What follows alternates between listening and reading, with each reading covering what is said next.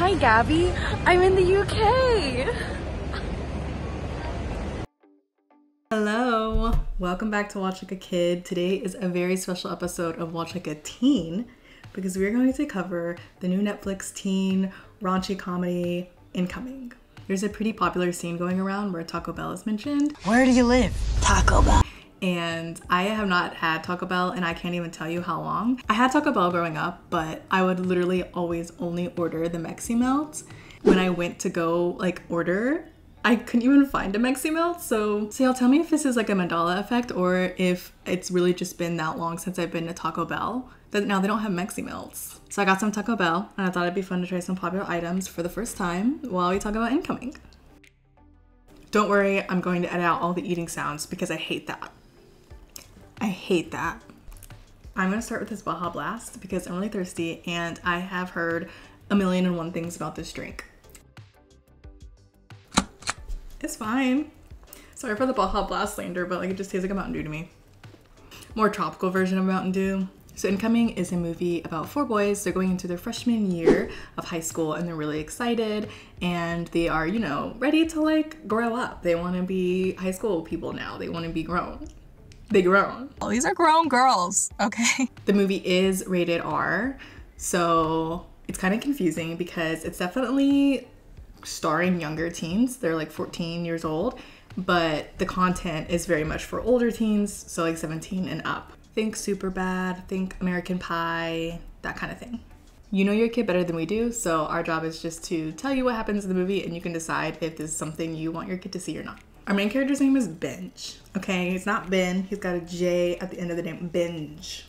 All right, movie opens up with him and he is really into this girl and he's like fantasizing about how he's gonna tell her that he's into her, and he, you know, does the whole practicing, he's making out with the mirror. It's like hooked to his wall. And so when his sister comes in, she bangs him in the face. She kind of makes fun of him because he has to cover himself because of what's happened. She says it looked like he was effing the door. Our girl at Taco Bell, she put the Mexican pizza at the bottom. I asked our co-host Diane what her go-to Taco Bell orders were, and one of them was the Mexican pizza, and the other was the Crunchwrap Supreme. So I'm gonna try Diane's favorites first. You guys, what is this? It may not be pretty, but it might still taste pretty, so let's see.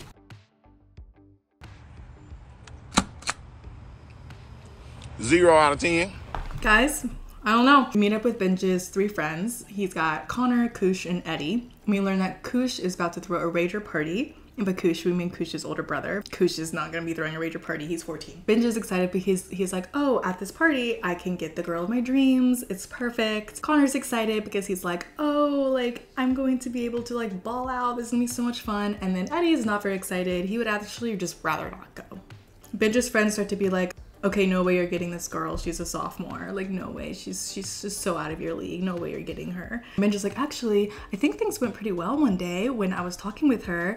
We were giggling, we were laughing. It was great. But then this thing happened. And the thing that happened is homegirl's boob fell out of her shirt, and it did. The movie did show that. So you see her whole boob out, nip and all, right? But he doesn't say anything about it. So she gets upset. Why didn't you say anything? And then he saves it by saying, I just didn't want the conversation to end.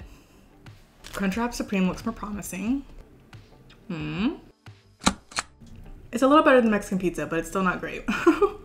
This is a message for Diane, and Diane only. Baby, what is this Taco Bell order? Fast forward to the party. The boys get there, and Kush is like, oh, I'm so sorry. I can only have 1 + 1. Benj is the one who gets to stay because Benj has the most reason to be there. Connor is really upset about this because Connor was like, no, I wanted this, I needed this. Eddie's like, fine by me. Bye. Eddie is me in high school.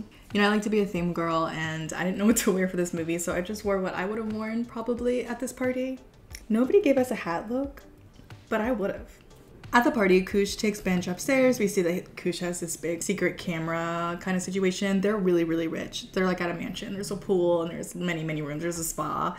All the cameras are set up to where you can see everyone at the party. And so he's kind of scouting out which girl he's going to get with. All right, I'm in Astoria, Queens right now, and so I looked up what their most common orders are at Taco Bell. And you know, Queens, they keep it very demure. They just stick with the basics. So this is a Chalupa Supreme. This looks more promising than the other items we've got so far. No offense, Diane. This is good. It's not as good as it looks. And in the party, it's basically what you would expect from a movie like this, only kind of maybe amp it up a little bit. Like, don't think of them as 14, because remember, this is really Kush's older brother's party. So these are older teenagers, maybe like age them up in your head. Drinking, smoking, drugs, vaping. There is one scene in particular at this party, I will say. I saw kids on TikTok being like, this scene scarred me. I would just be prepared if your kid is gonna watch this and they're sensitive to scenes like this. There's this one scene at the party where Kush is trying to tell Benj where his girl is that he wants to get with. Of course, because he has all these secret cameras, he knows where she is. So he's like, oh, like it's that door on the left or something. He opens up the door and of course it's two people having sex. And it's very like graphic. It's very brief, but it's like a thing. And I think that maybe for younger teens is just too much, because I've heard them on TikTok like this was too much. Did not like that scene. I would say that's the most like blatant sex that's in the movie. There is like a lot of sexual jokes because it is a raunchy teen comedy, so there are a lot of sexual jokes, some of them by grown adults. The adults in this movie are very strange. Eddie, the guy who's like doesn't want to be bothered with this party, his mom is dating this really creepy guy and he's always talking about how he's having sex with his mom. Eddie's mom, not like his mom. And Eddie doesn't like it. And then there's a teacher who, he's a good teacher, he's a fun teacher, but I don't really know what his deal is, but he shows up at the party. Like they make a joke in the movie like, oh, you know, you come to the party? And he's like, oh yeah, no, because like, you know, that's weird. But no, he shows up, the man shows up to the party and he's talking to Benj and he's like, is it weird that I'm here? It's kind of like that one scene, am I too old to be here? Of course not. Does it look weird that I'm here? That's kind of like what the energy was, but weirder, because yeah, you definitely should not be here. All the teachers there, he's like, oh, well, I'll just like teach you guys while I'm here and then it'll be fine that I'm here. So he's teaching them about chemistry with alcohol. He's like doing shots with these kids. He gets really drunk. At some point he like gets caught on fire. He gets electrocuted in the pool. I mean, a lot of stuff happens with this man. Like, it's not good. And this was another Queen's favorite. I think it's a like 5-layer beefy burrito or something. This might be a Maximo. This might be a Maximo.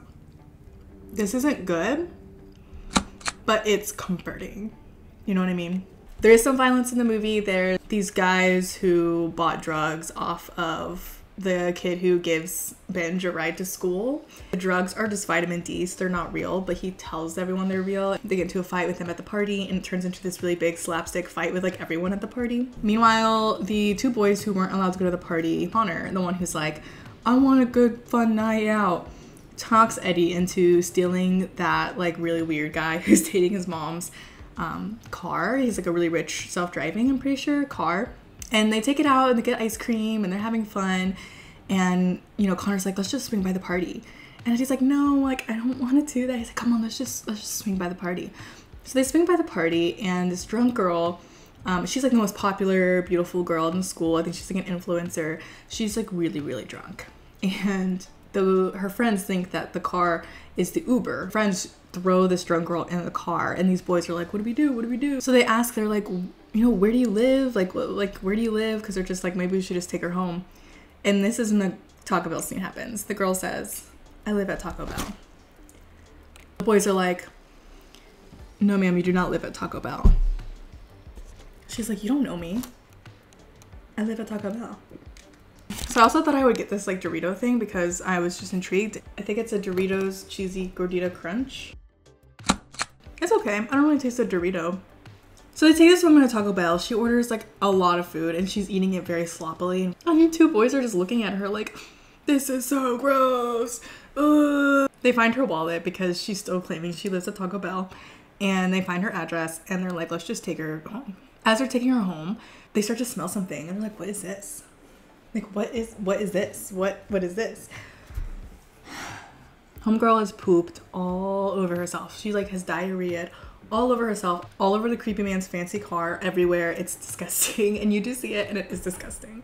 And as they're like trying to flip her over, they get it like on their hands, they get it on their shirt, and they're like really grossed out. So they pull over, they're like, what do we do? They end up just taking her back to Eddie's house, and they like hose her off and they change her into like some of his clothes, and they put her in the bed, which I'm sorry, I don't care how well I wash this woman, I would not be putting her in my bed. Cinnabon delights. That's really good. Meanwhile at the party, you know, normal party stuff, Benj actually gets his moment with this girl and she kisses him and he's all really excited about it. But then things end for him when she sees him snorting something in his nose off of a girl's stomach.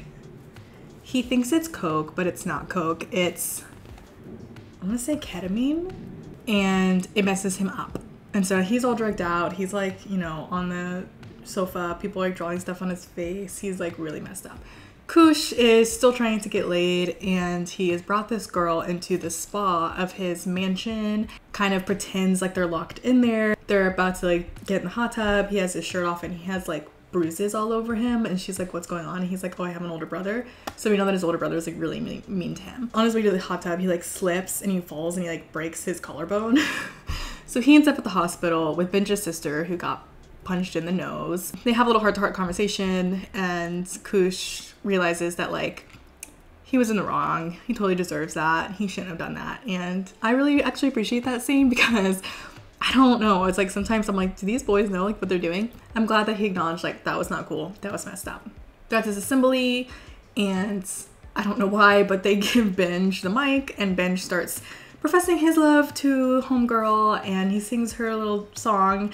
And homegirl is like, no, we're not gonna be together. This is ridiculous. What are you doing? Of course, everyone in school is like, ooh, you know, embarrassing. And on their way out, she kind of winks at him like, no, but we're gonna be together or whatever, which I don't like that behavior, but he's probably gonna be in love with her for the rest of his life.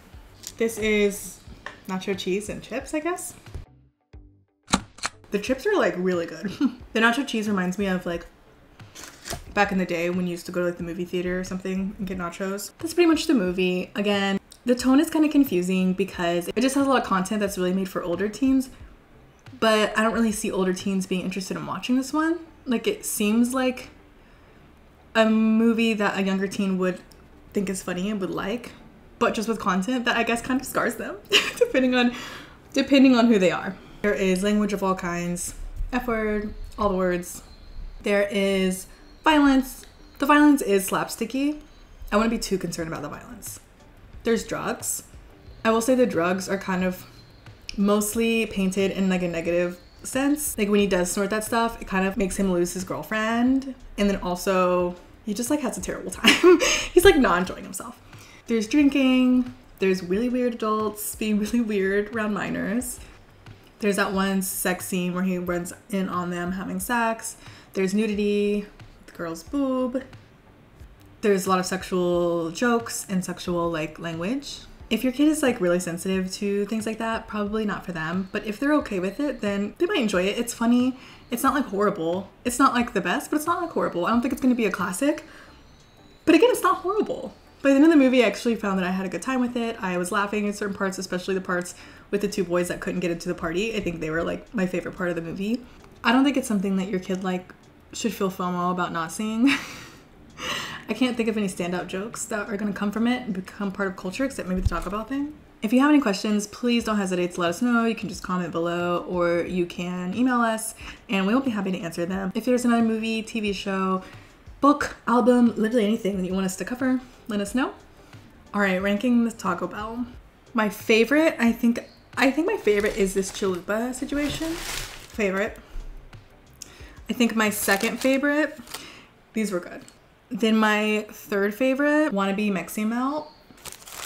Fourth favorite, Chalupa Supreme. Fifth favorite, probably this like Doritos situation. The last favorite was the Mexican pizza. I don't really know where to put the chips and nachos. Actually, it'd probably be around like in the middle. If I had to reorder anything, it'd probably just be this chalupa and these like cinnamon bite things. I hear there's like a slushy version of this. I bet that does hit. I would not be living at Taco Bell, but I hear a lot of people really do like Taco Bell, so Please don't come for me. I'm so sorry about the Taco Bell slander. I know it's not for me. I'm very sorry. Justice for Mexi Melts. That's not a unicorn. That's just a pony with pink hair.